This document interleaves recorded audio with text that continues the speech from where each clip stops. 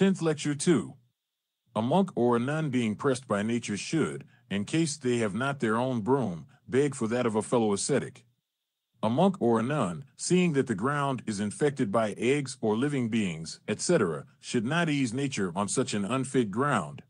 But if the ground is free from eggs or living beings, etc., then they may ease nature on such a ground.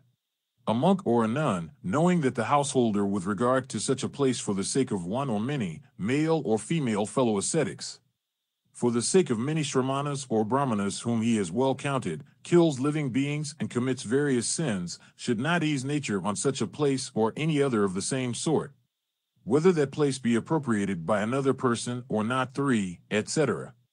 Page 181. Now he should know this: if that place has not been appropriated by another person, etc., he may ease nature on such a place. A monk or a nun should not ease nature on a ground which for their sake has been prepared or caused to be prepared, or has been occupied by main force, or strewn with grass, or leveled, or smeared, or smoothed, or perfumed. A monk or a nun should not ease nature on a ground where the householders or their sons remove from outside to inside, or vice versa, bulbs, roots, etc. A monk or a nun should not ease nature on a pillar or bench or scaffold or loft or tower or roof. A monk or a nun should not ease nature on the bare ground or on wet ground or on dusty ground or on a rock or clay containing life, or on timber inhabited by worms or on anything containing life, as eggs, living beings, etc. A monk or a nun should not ease nature in a place where the householders or their sons have do, or will put one by bulbs, roots, etc.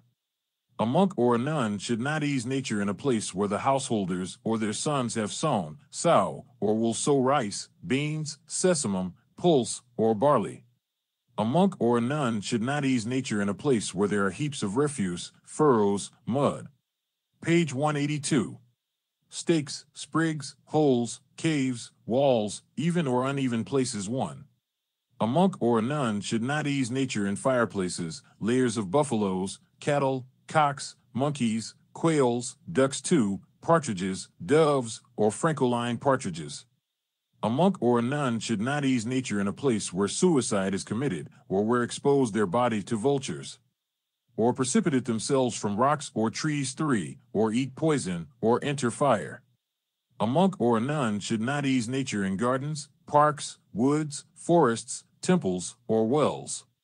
A monk or a nun should not ease nature in towers, pathways, doors, or town gates. A monk or a nun should not ease nature where 3 or 4 roads meet, nor in courtyards or squares. A monk or a nun should not ease nature where charcoal or potash is produced, or the dead are burnt, or on the sarcophaguses or shrines of the dead. A monk or a nun should not ease nature at sacred places near rivers, marshes, or ponds, or in a conduit. A monk or a nun should not ease nature in fresh clay pits, fresh pasture grounds for cattle, in meadows or quarries. A monk or a nun should not ease nature in a field of shrubs, vegetables, or roots. Page 183. A monk or a nun should not ease nature in woods of Asana 1, Sana 2, Dataki 3, Kitaki 4, Mango, Asoka, Panaga, or other such like places which contain leaves, flowers, fruits, seeds, or sprouts. A monk or a nun should take their own chamber pot or that of somebody else, and going apart with it, they should ease nature in a secluded place where no people pass or see them, and which is free from eggs or living beings, etc. Then taking, they should go to a secluded spot, and leave the excrements there on a heap of ashes, etc. This is the whole duty, etc. Thus I say. Footnotes. 180:2 Ukarapasavana Satika, discharging of feces and urine. 180:3 Pura Santarakata, here translated Svikrita. The text proceeds Gavabaya Nayadam Va, which I do not know how to apply to the object in question. As 3 differs from 2 only in giving page 181 the negative attributes, I have contracted both paragraphs in the translation. 181:1 Parisadim Suva, explained Parikshepanadika Kriya Kuryu. 182:1 The translation of some of the words in the text is merely conjectural. 182:2 Vataya. I think this is the modern Batak, Duck. 182 to 3. The commentator says, where they fall like a tree, having starved themselves to death, or where they fall from trees. 183 to 1. Terminalia tomentosa. 183 to 2. Crotalaria juncea. 183 to 3. Grizzly tomentosa. 183 to 4. Pandanus odoratissimus, for free.